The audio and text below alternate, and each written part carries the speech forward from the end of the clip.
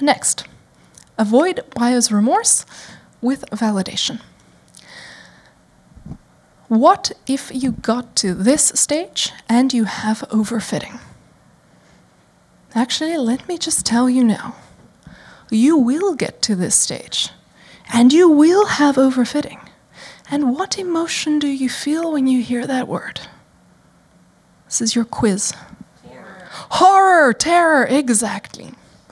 Overfitting is your worst nightmare, remember? And now I'm telling you, you're going to get to this stage and you will have overfitting. Your model will have memorized the answers instead of learned what you needed to learn. And you won't know that this has happened to you unless you're able to check on fresh data. So you'd better have some fresh data for checking. This is where you validate. You simply take your model and you get your performance on a different set than one you trained it on. If you don't like your performance, go back to training. If you do, go to the next step. Now I say simply, there is that little gotcha. You have to keep your data set fresh. And keeping your data set fresh means you can't go learning from it. You can't go debugging in there and effectively training too much on this data set. So you're going to use this one, this second piece out of your set that you have assigned for exploration. The first piece was training. This is validation. And what is going to happen is this. You're going to love the model you've just trained. It's going to look so promising. You'll take it to validation, and it crashes and burns.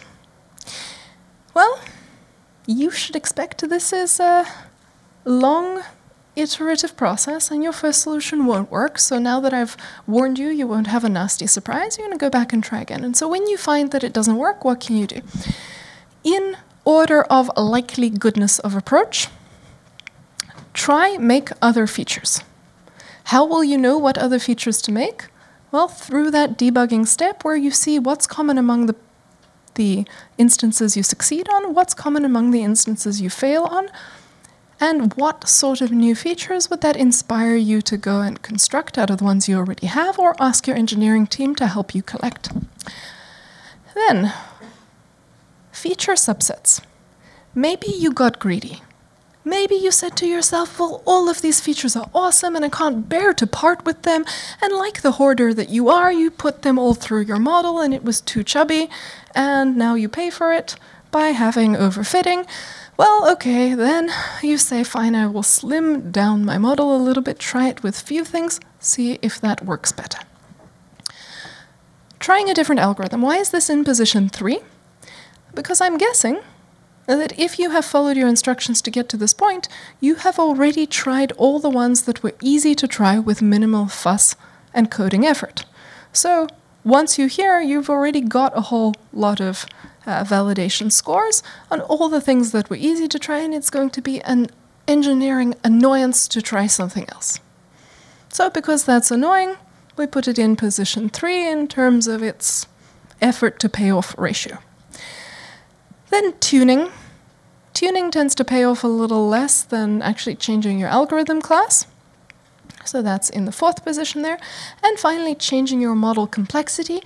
Okay, there are these situations where it just doesn't work no matter what you do because you're dealing with image recognition and you need neural networks and you've been trying to do it with a line and you've been ignoring the fact that your training performance sucks and you took it to validation and you really got that reality check and it said this is too simple, doesn't work. Okay, then maybe you need to increase your complexity. Chances are, though, that you did diagnose the underfitting earlier and you are already in the more complex set.